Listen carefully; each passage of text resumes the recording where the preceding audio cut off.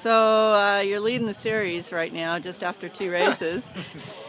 And tell me about your preparation for this event. I had a baby. No your wife had a baby. Well, yeah. Yeah? So? No preparation at all. So you just went out and sailed real fast today? Yeah, but it was fine. Yeah? Anybody, just got lucky. You also had a crew that just got second in the World Masters, right? That's true. So Kate was in there giving you tips and... Oh, yeah. Yeah? Yep. So tomorrow, if we go in the ocean, what are you going to do? Go on sail. See what happens. Okay, well, Get good through luck. tonight. Good luck.